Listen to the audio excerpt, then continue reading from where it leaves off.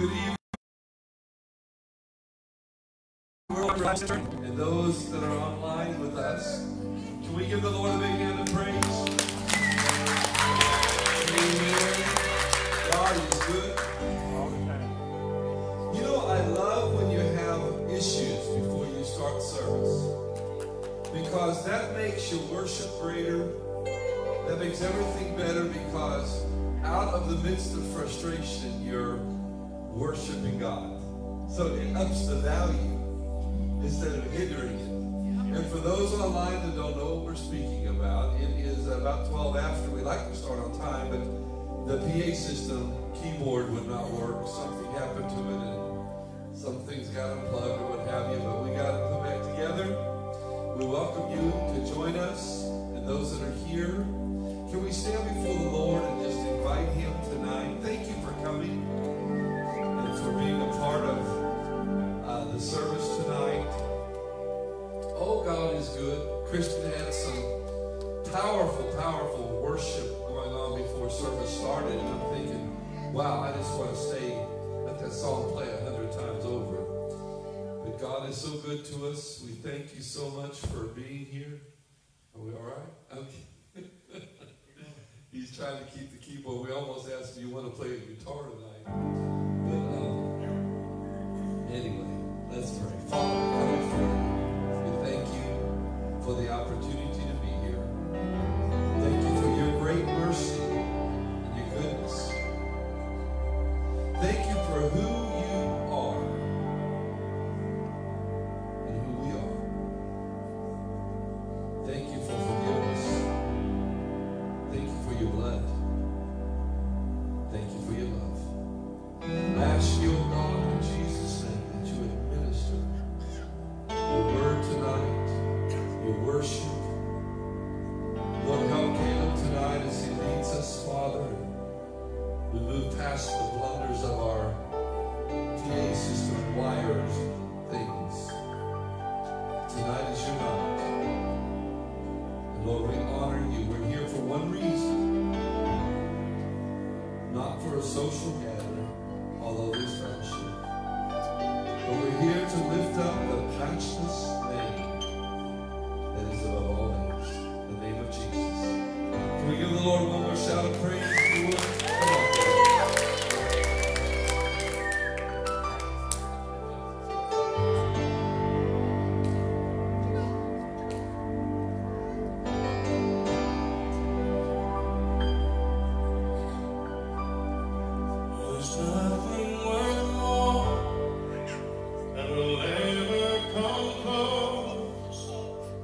Nothing will compare.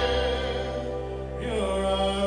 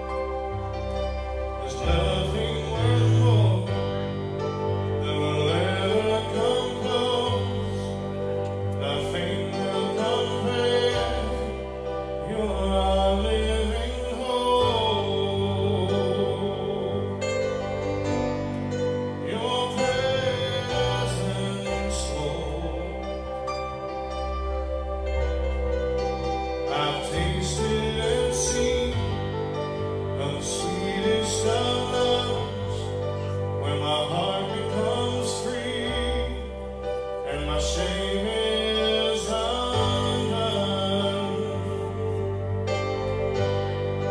Your presence, Lord.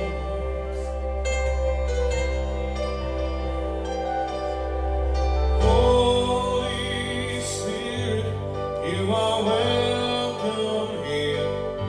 Come flood this place and fill the atmosphere. Your glory, God, is what our hearts long for. To be overcome by your presence, Lord. Holy Spirit, you are welcome here.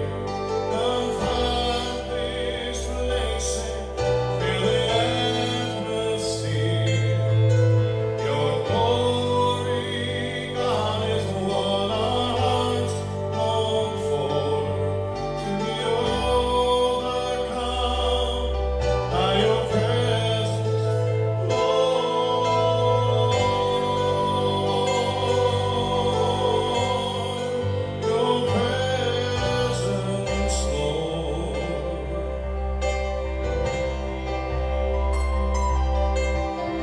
Let us become one aware of your presence. Let us experience the glory of your goodness. Let us become one aware of your presence. Let us experience the glory of your goodness. Let us become one aware of your presence.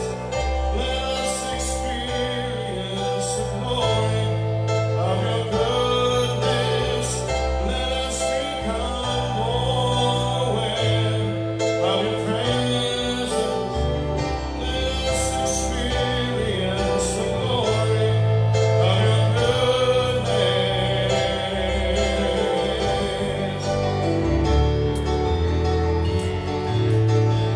Holy Spirit, you are welcome here. Come flood this place and fill the atmosphere. Your glory, God, is what our hearts long for. To be overcome by your presence, Lord. Holy Spirit, you are welcome here. Come flood this place and fill the atmosphere. Your glory, God, is what our hearts long for. To be overcome by your presence,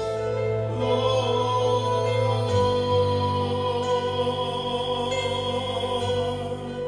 Your presence, Lord.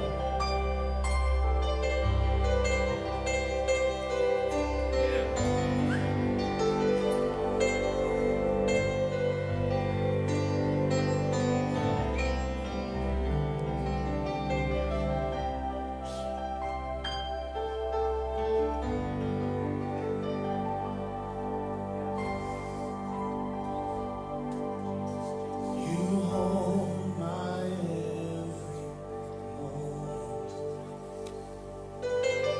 You calm my raging seas. You walk with me through fire and heal all my disease. I trust in you.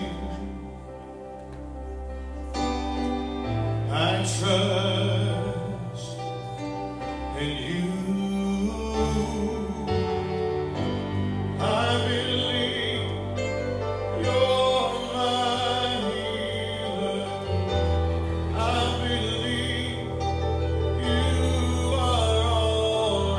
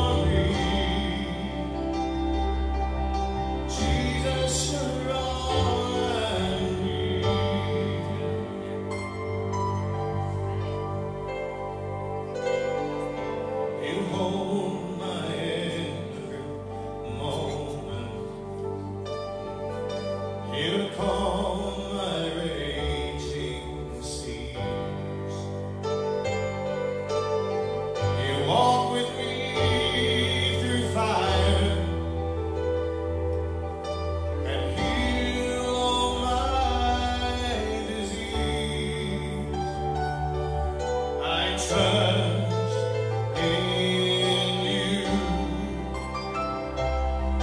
I trust in you.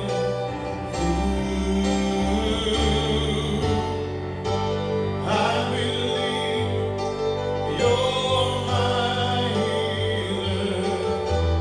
I believe you are all I need.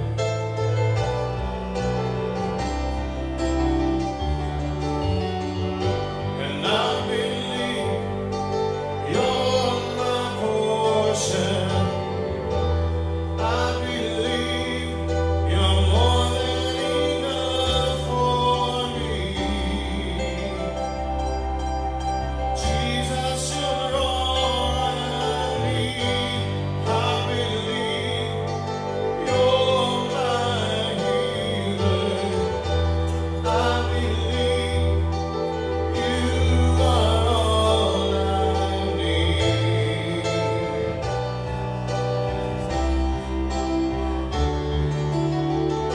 And I believe you're my portion.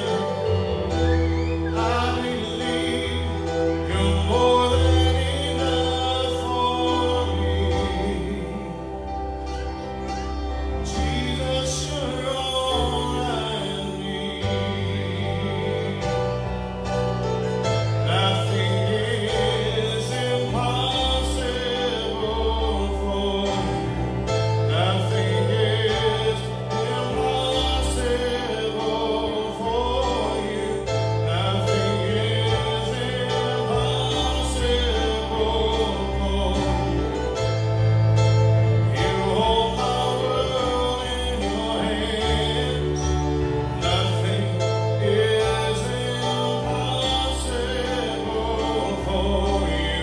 Nothing is impossible for you. Nothing is impossible for you. 'Cause you hold my world in your hands. I believe you're my healer. I believe you are all I need.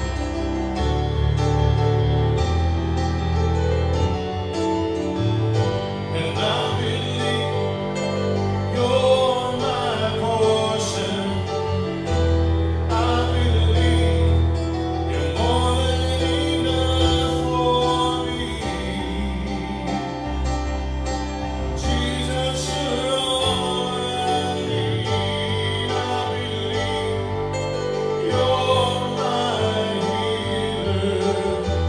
I believe you are all I need.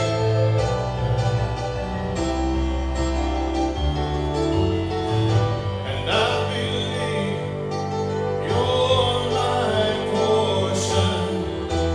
I believe you're more than enough for me.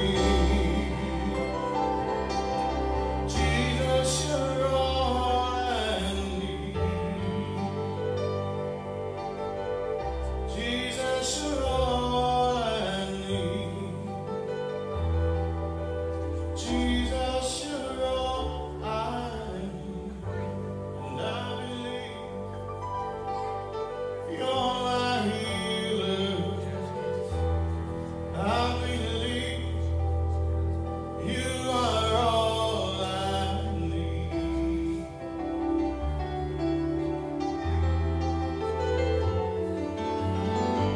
And I believe you're my portion. I believe you're more than enough for me. Jesus, you're all I need. Jesus, you're all I need. Jesus, you're all I need.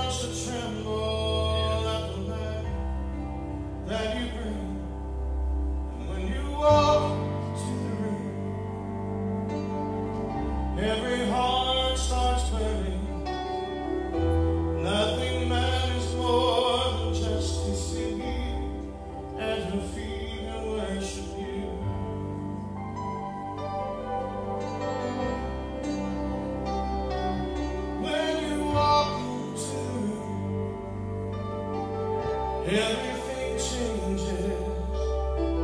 Darkness starts to tremble at the light that you bring.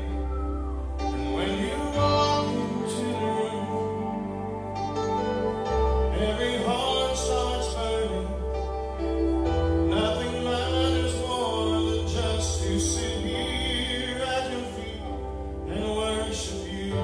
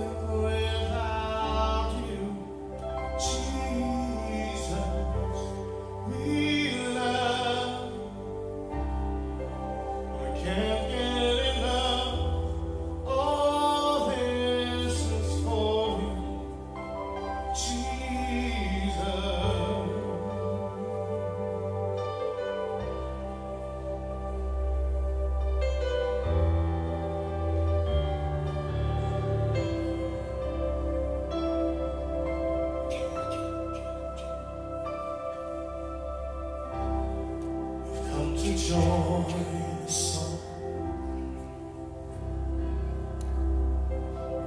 sung long before our life, to raise our voice along heaven and earth alike. We sing your faithful hand, your kingdom without end, a king who bled and died, a God who sacrificed to be enthroned upon the praises of 1,000 generations. You are worthy, Lord of all.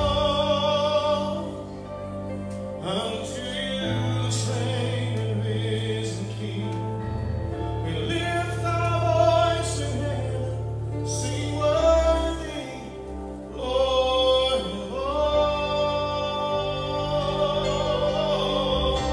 All through this life we lead,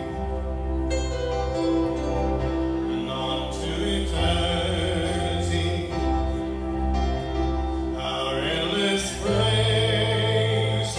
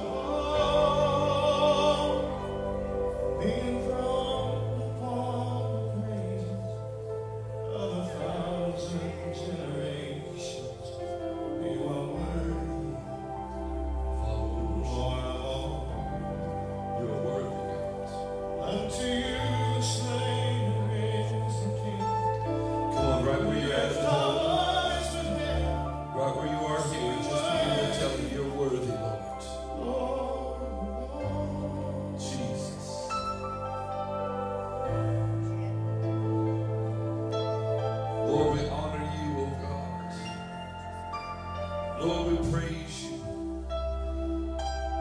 We exalt you, God. Oh, how we thank you for your goodness and your mercy,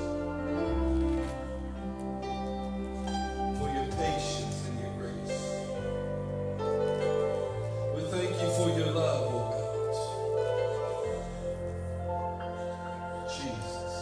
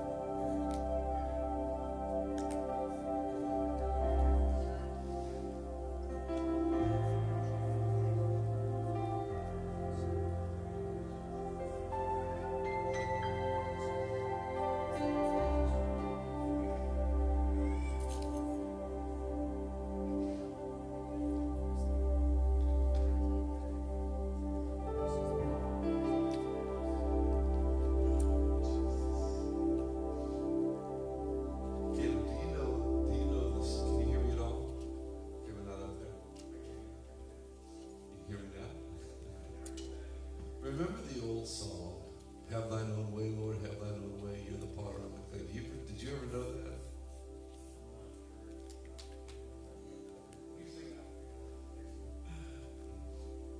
If I sing it, I might just destroy it.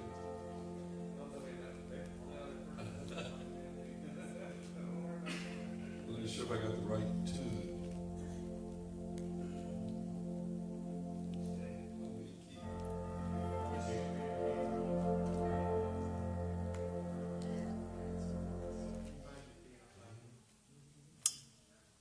Have thine own way, Lord, have thine own way.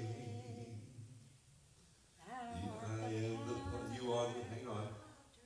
You are the potter, I am the clay. Mold me, make me after thy will, while I am waiting, yielded and still. Nobody's ever heard that before. Oh, there's a few of you, okay. Can you find that key? Have thine own way, Lord. You guys never heard it before? Have thine own way. You are the potter, I am the clay. Mold me and make me after thy will, while I am waiting, yielded and still. We close, A flat. Have thine own way, Lord, have thine own way. Thou art the potter, I am the clay. Mold me and make me after thy will, while I am waiting, yielded and still. Now you've heard it about 5 times so far. You guys have never heard this before up here. You probably, Faye, have you ever heard it either? No? Have thine own way, Lord. Have thine own way. Thou art the potter, I am the clay. Listen to the words. Mold me and make me after thy will, while I am waiting, yielded and still. That's good words. You listen to it. Have thine own way, Lord. Have thine own way. You are the potter, I am the clay.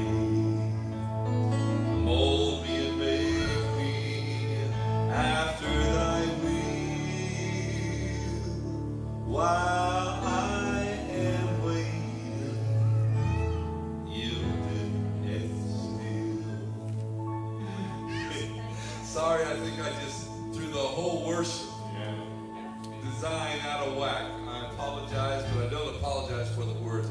Can we give Jesus a big hand of praise? Oh, thank you, Caleb. I was thinking, don't you just enjoy his voice? I mean, the singers are good. Everyone's good. This guy is just amazes me. I'm just listening, and he was worshiping. And said, man, God, what a gift. What a gift. Thank you, ladies. Beautiful job. I love their worship. I love when they all sing before the Lord. Amen. Can we give Jesus one more hand of praise? Hallelujah. Sorry for my rendition of that song. It's a joyful noise. It says, have thine own way. And I want you to listen, because I'm going to go right into the word with this. I feel like this is an unusual message tonight. I usually have some revelation in the scriptures that God has shown me. And I want to say this. This isn't a revelation of a hidden thing in the scriptures. This is just something that we as God's children should know. But we don't see it. It's right in front of us. How many know sometimes there's things right in front of us and we don't even see it? And that's what happened to me in this. So I just want to share this with you. It says, have thine own way, Lord. Have thine own way. You are the potter and I am the clay. Yeah. Mold me and make me after thy will. Wow. Thank you, Jesus. Everyone say, wow. Wow. I am waiting, yielded and still. I want to open our Bibles to the book of Matthew chapter 6. We're going to read just a couple of scriptures tonight. Matthew chapter 6. And we're going to start around verse 5. And normally I would go into the Lord's Prayer that we all are so familiar with. But I want to read to you some of the portion before that. We're going to read verse 5 to 8. Matthew chapter 6, verse 5 to 8. And when you pray, you shall not be as the hypocrites are. For they love to pray standing in the synagogues and in the corners of the streets, that they may be seen of men. Verily I say unto you, when that's your motive, you've received your reward. I added that little part there. But you, when you pray, enter into your closet. And when you have shut the door, pray to your Father which is in secret. And your Father which sees in secret shall reward you openly. But when you pray, use not vain repetitions as the heathen do, for they think that they shall be heard for their much speaking. Be not like them, for your Father already knows, I added the word already, what things you need of even before you ask. How many know that God knows everything we need before we ask? He does. And so he's saying, don't get into vain repetitions. Go into the prayer place, shut the door, get alone with God. If you're doing it to be seen of others, then that is already your reward. And he says, but if you do it in the secret place, and I spoke about this the other day, that he will reward us openly. And I had this thought in my mind. I'm going to go to John chapter 4, and I didn't even want to go here because I read out of this so much, but I just felt like I needed to.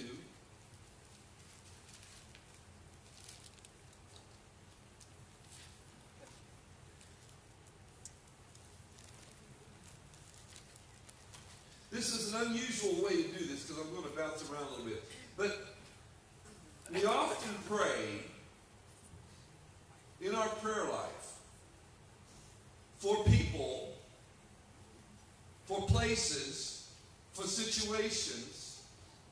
We often pray for our nation. How many know that all you have to do is watch the news a little bit and you have a mile-long prayer list? We have so much to pray for right now as a people that we could spend hours in prayer petitioning heaven. And I want to say this, that's not the only way God wants us to pray.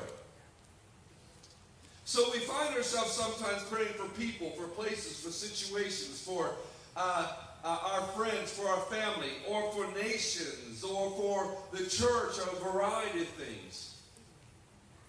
And I wrote this down, but how often do we just wait on Him? I want to say this. What is His expectation of our time with Him in prayer? You ever think about that? What is His expectation of our time with Him in prayer? It's pretty simple. If you hang out with someone enough, you know their habits. You know the way they do things. You know, we have a crew, my paint business, we've had a crew of 3 to 4 men for years. And they could go on a job and they didn't even have to talk. They just knew what the other person was going to do because they were with them so often. And God knows that too in the area of the good, the bad, and the ugly. Are you hearing me? So He knows what our prayer life is like before we even start it. And please forgive me, I'm going to be a little bit sarcastic here, but I wonder if He ever looks at us and says, no, they're praying again. Because sometimes in the mindset that we have, we don't realize what He would really like us to be doing. And we find ourselves in tremendous repetition. How many in here join me and say, I prayed the same thing over and over and over again? There's nothing wrong with that. I'm not exactly talking about that, but sometimes our prayer life just gets plain out boring. Sometimes our prayer life is just something we got to get through to, get it done so that we can make sure we cleared all the areas in our life with God. Are you hearing me? Well, I spent my 20 minutes in prayer and my 20 minutes in the Word. Okay, let's go do it. And it's almost in a repetitious form of a routine or ritual. And I think sometimes in that mindset, we're thinking we've really got His attention. I'm going to go in there and me and God are going to read the Word and we're going to have a prayer time. And God is saying, yeah, I can quote it word for word before you even start. Are you hearing me? I know it's stinging a little bit on this, but I want to show you something that the Holy Spirit began to speak to me this afternoon in a more direction of what He wants from us more than what we're giving to Him. Are you hearing me? So I wrote this down. What is His expectation of our time with Him? His expectation will be whatever we're in the habit of doing until we break that habit. Now, I want to go on to another section and come back. John chapter 4. If I can find John chapter 4 in my Bible.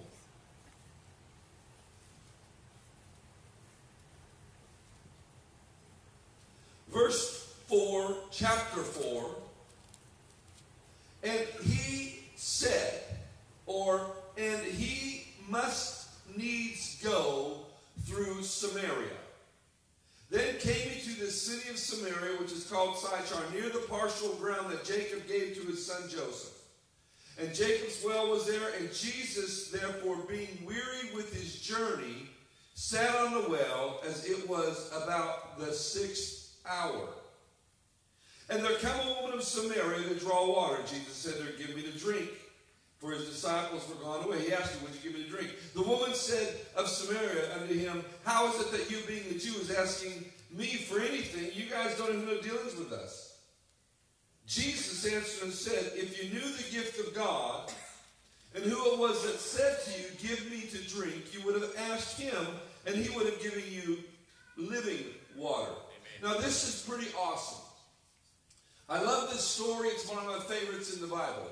Because when I speak about it, I always speak about the timing of God. Have you ever thought about the timing of God? I wrote this over on the side.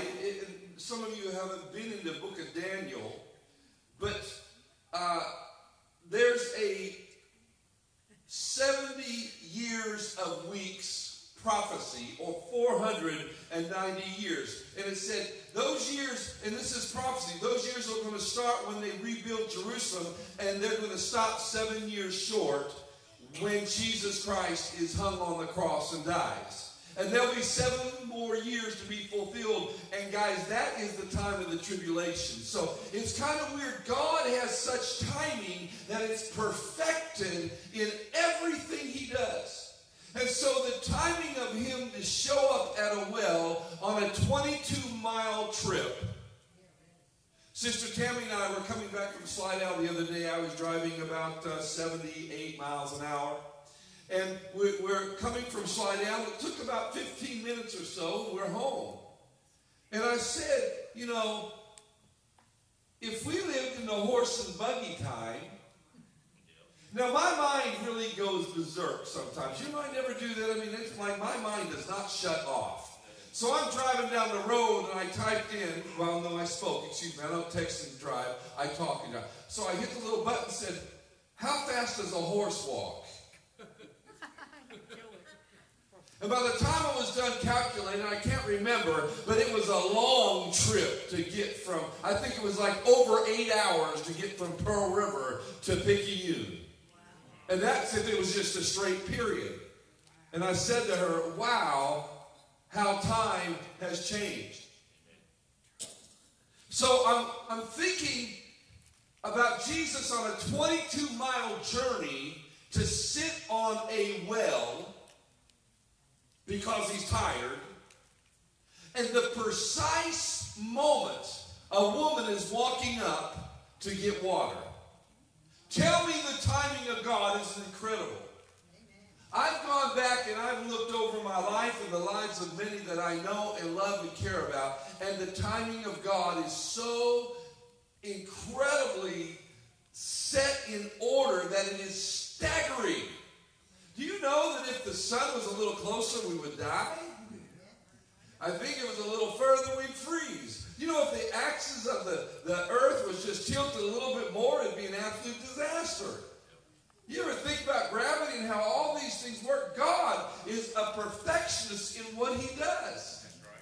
The timings of how he does everything, he has a specific time, and he has a timing in the church. Now, this past Sunday, a unique set of circumstance happened. And if you were here, you got to just watch God in the work. When I'm standing over here and the Lord begins to tell me something about our precious Renee, and I speak, and then God's confirming it, and I speak, and God's confirming it. Then God tells me, you know, it's time for an altar call. I'm going to move in someone's life. And the next thing you know, she says God told her to give an altar call. And I'm thinking, wow, God, you're really revealing. And it's all about the timing. Shauna, am I allowed to share? I'm going to just share in, for you and Adam, I'm going to share this in a form of code, but not directly. But she told me, at her wedding, before the wedding, she said, God spoke to me that he is going to touch 2 areas of people's lives during the wedding. And she said, I don't know how we're going to do it, but I really want someone to pray over those areas. So I just said, well, I'm going to put it right in the middle of this thing. We're going to pray over those areas. And I want you to know something. She got a report that in a total unexpected way that God came after the prayer was presented and ministered to a family from that prayer. Not because Pastor David Meeks prayed, and not because of anything except God said to Shauna, pray over this, I'm going to move. I was obedient, not even to God, I'm being honest. I was obedient to the word that God gave her. And when I spoke it, I said, okay, God, let's see what you do. And she just shared with me, her and Adam, just a few minutes ago, how God had intervened in somebody's life. You see, it's the timing that is so incredible with God. You can be driving down the road and pull off somewhere, and the timing is, you just can't even explain it, except for it must be God. I think every one of you have some stories that are tremendous. I'll tell you one that's real quick, and I won't get into too much detail. Many years ago, Many years ago, my brother was living in New Orleans with my father, and he loved to play basketball. And so he goes to Central Park to play basketball. And there's really not many people there, and he's shooting some hoops, we used to call it then. And there's a young lady standing on the side. So my brother was kind of a ladies' man. You know, he liked the girls. He went on many dates. The cool thing about it is he'd bring them on a date and pull over on the side of the road and get them saved. So he did a lot of that type of stuff too. It's pretty awesome. So he walks over. He's just a friendly guy. My brother's friendly. He used to say, well, this is my brother that's not friendly, and I'm the friendly one. Because I didn't talk a lot, and he was ready to talk to everybody. So he walks over and starts talking with a young woman, and, you know, she's standing there, and next thing you know, she lights up a cigarette. He had no idea that he was being set up. The next thing he knows, he was punched in the throat. He was thrown down, handcuffs put on him. They were beating the fool out of him. My brother had walked into a setup. Some guy was calling and making obscene phone calls to the young lady who happened to be a police officer's girlfriend. Said, meet me at the park. And my brother just happened to walk right into the middle of this timing of disaster. They handcuffed him, and I don't want to be too mean, but if you go back several years, the New Orleans Police Department had a real bad reputation. I mean, real bad. And so they put him in the back seat. The guy in the front seat, the driver, kept reaching back and punching him in the face. And then at one point, he makes a statement, and then they start choking him. So now he is literally dying. His last words he heard before he started disappearing was, you better stop, you're killing him. He remembered crying out to God, and they said, you pervert, don't cry out to God. But you see, they were mistaking, and when you know God, you know God. Amen. So he's crying out to God for help. And so finally, they released him. He said he literally saw his life flash before his eyes. And if I remember correctly, I could be wrong, but I think he saw a lot of the sin in his life was blacked out. And the things that he saw, I think, might have been missed opportunities that God had showed him of his life where he should have done what the Lord wanted, something like that. And then he comes to the place where they stop at the police department in New Orleans. They open the doors of the car, and they all get out and leave him back there by himself. Now, there was serious police brutality back in those days. Much worse than it is now. Much worse. And you have to wonder, why did they leave the doors open?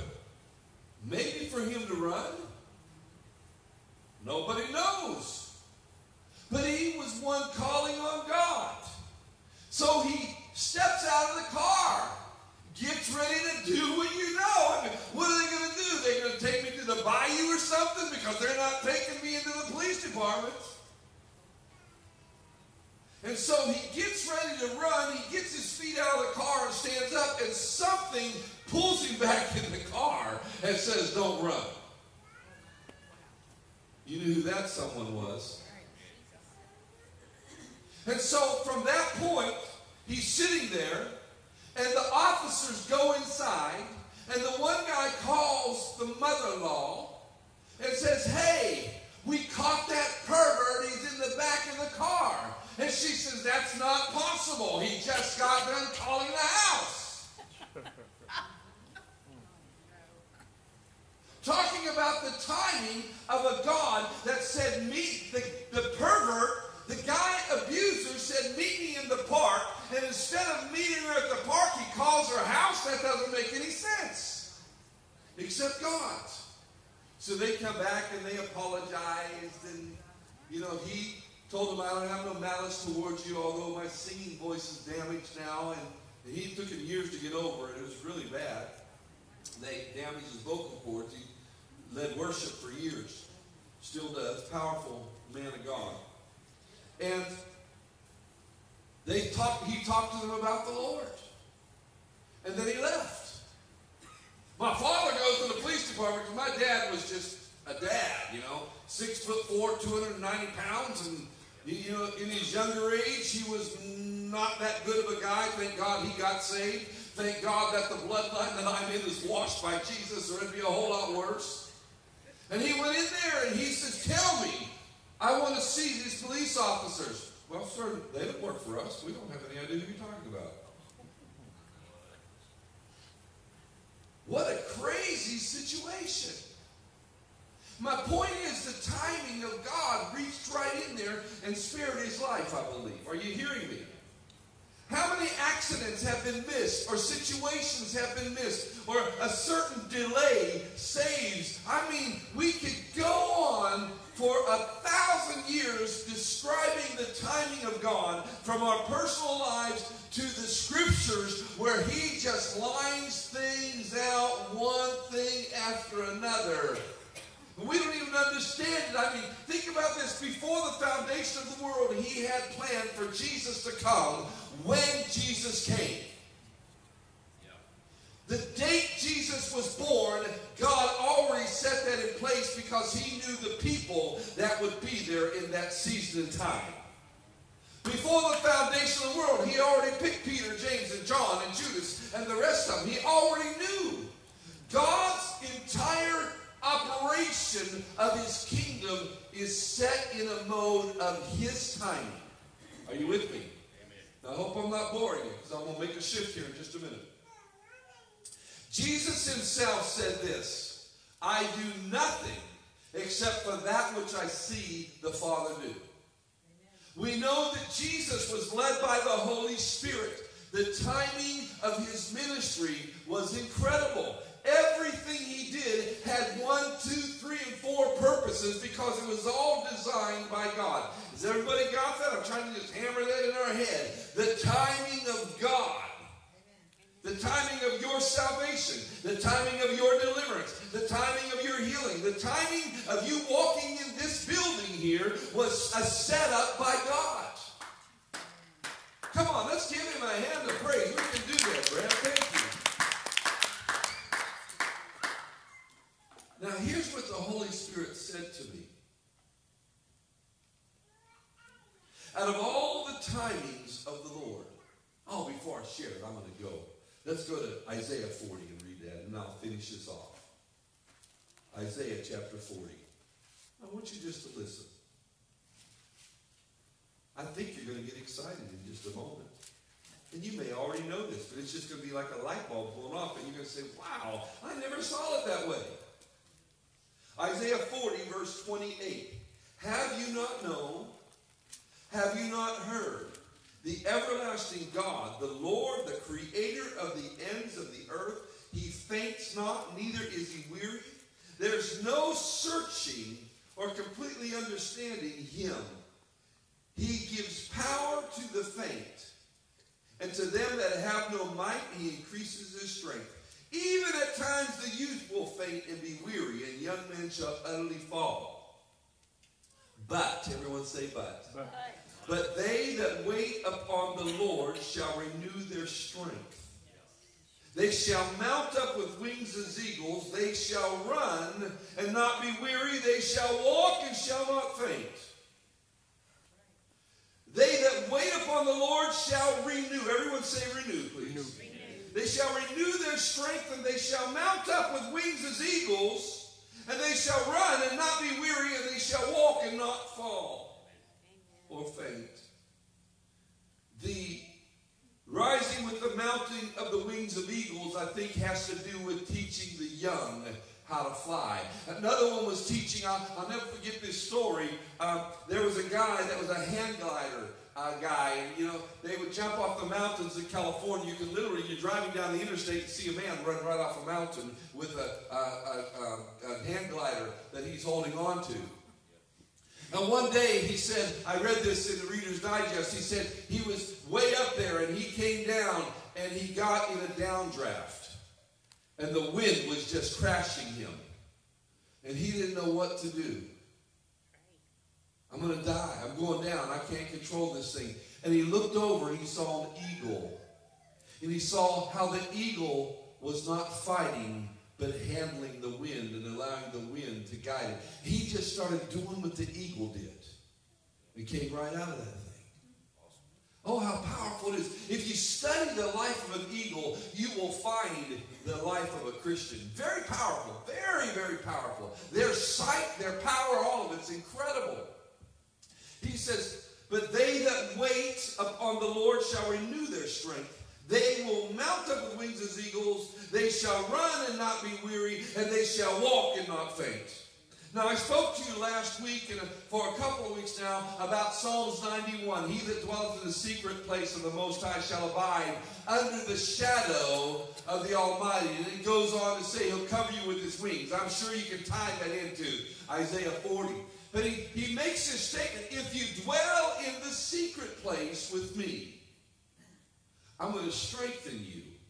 I'm going to cover you. You're going to find strength. Even when you're weak, you're going to find strength. Are you hearing me? And so as I was walking in the bedroom, my office, it used to be a bedroom, I began to pray and say, God, what is the word that we have for today? And the Lord spoke to me and said, you, David, you, church, out of all the timings of God's perfect will and way. Think about this. Tells the disciples, get in the water, go to the other side. And then he had to, in the perfect timing, be walking past the boat. Are you hearing me? It goes on and on. It's all over your Bible. And he says to me, you, David, my church, you are the one that has the privilege to set the timing of heaven's visitation with you. Did you hear what I just said? Out of all that goes on in the timing of God, he says, I'm laying in your hands the timing of my visitation. You set your own time, and I will be there. How cool is that? This past Sunday, I was there with Joyce and Bridget and Nikki before service. This Monday, we have Monday night prayer meeting here. We have Monday night prayer meeting online. And I get on there, and sometimes there's 10, 15 people. Sometimes, I don't know, 6, 8. Just a variety of people come online with us. And I just pray whatever comes to my heart or whatever they type on the page. Excuse me. And Monday, I go in my office and I had one of those days. You ever had one of those days? I had no time for prayer. I had no time for Bible. I had no time to even think for myself. It was like from the moment you get up, you're going to run wide open all the way to prayer meeting. I walk in there and I said, God, I'm not real spiritual right now. In 5 minutes, I'm going to hit the go button on that phone. And they're going to expect me to touch heaven. And God, I hadn't even been near heaven today. Anyone ever felt that way? Yes. And then he spoke my heart. And I believe it was him. So I responded. He said, David, just come to me as a son. You don't have to be all this or all that. You're my son. I'm your father. Just come to me as a son to a father, and guess what? I will be there.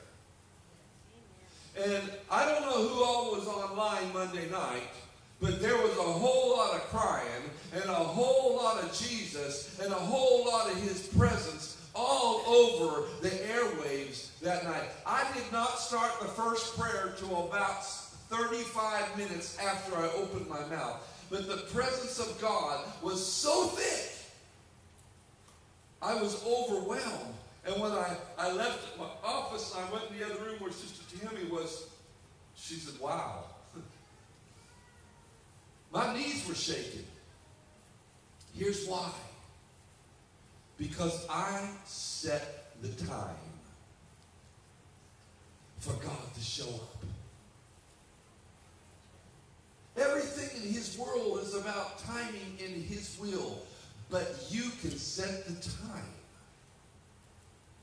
Anytime you want. You can say, this is a divine appointment for you, God, and me. Are you hearing what I'm saying? He can be thinking before the creation of the world. And you're able in your home to say, God, in about 10 minutes, I'd like you to meet me in the back room so we can talk. He said, you got it, and I won't miss that appointment. You see, what the church has entered into, I think, is the repetitious prayer life, which I'm not saying, I'm not trying to say when we say the same thing, we're repetitious.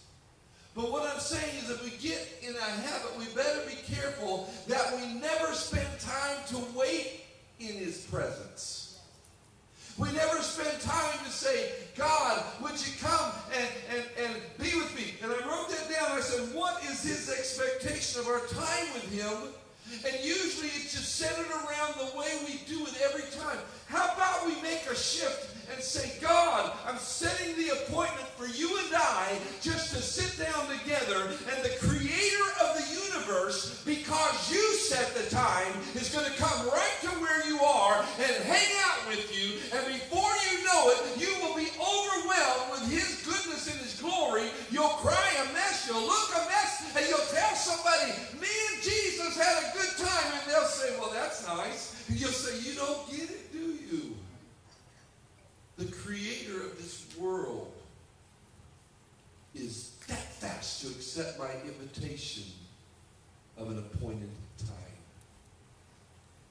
He said that to me today. He said, David, my church can set the appointed time, and I will be there. I'll never miss an appointment.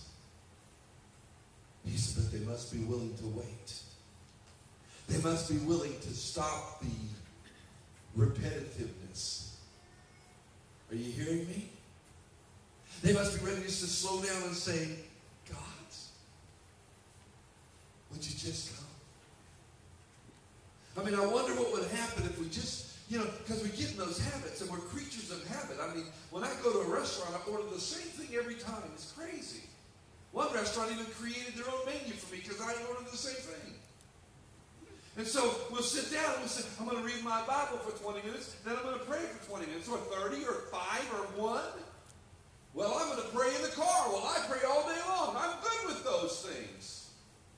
But praying all day long, and even listening to the Word or reading the Bible all day long cannot replace the time where you shut the world down and we shut our mouth and just say, Jesus, I'm here. Would you meet me? Think about it. Israel had to wait for him to show up at the timing that God says, now. The early church had to wait in the upper room for the timing of the Holy Spirit to show up.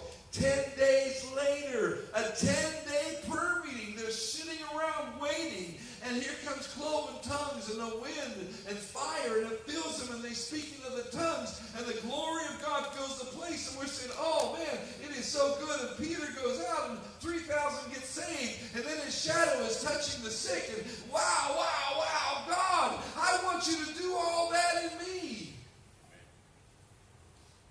And God is saying, you set the appointed time. I've already poured the Spirit out.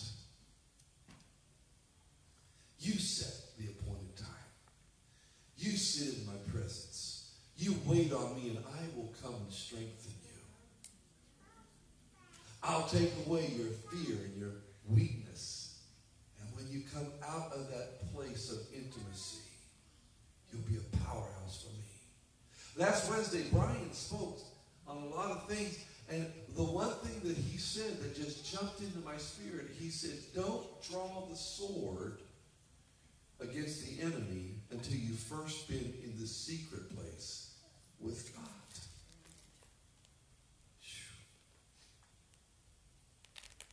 So I go into the office there and I just sit down. I say, okay, Father, Daddy. I never call him Daddy. Many do. It's all right. So I need you.